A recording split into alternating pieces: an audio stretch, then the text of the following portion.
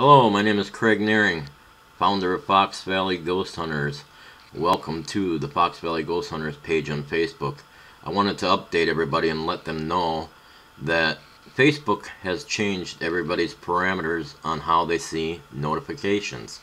They basically changed it the other day, and I got a little pop-up thing that came up from Facebook saying we're not going to show you as much on Fox Valley Ghost Hunters anymore or any other groups unless you change your settings. So I had to quick make that change.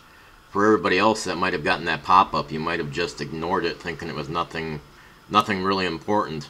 But what it comes down to is what you get to see on our page.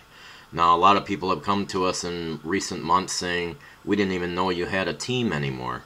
Well, that's because it's the way they got their settings on Facebook that they don't see anything. Now, if you go over here to, you got the more button, the share button. Now, this is all going to be right under your group avatar or under groups avatars. You can even, if you have your own groups, you might want to check this out. You go to more, share, notifications, or join. You want to go to notifications. You click on the notifications, comes up with a little box. You got highlights, you got friends posts, and you got off.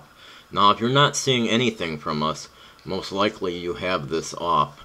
Also, if you don't hit like on some of our stuff or comment once in a while, Facebook kind of makes you not see much anymore from us because you're not interacting, so it kind of goes away. You might have about 3,000 messages or 3,000 different notifications from us that you haven't seen in a while, so make sure it's not on off. If you put it on friends posts, that only means that when your friends share stuff to our page, that's the only way you're going to see it. Highlights is even something probably where you're only going to see certain highlights from different events that we post, but you won't see anything else. And even then, you may not even see some of the information that we got to show you. I always put it on all posts. I mean, everything will come through, every comments that will come through, comments probably that other people share on here. Our site's busy, but not super busy to the point where it's going to be dinging all day long.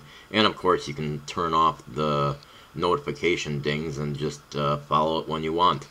So make sure that you either are on, I would probably put it on all posts so you get to see stuff that we got coming in the future, and we have some very interesting stuff coming up in September and October that you're going to want to take a look at.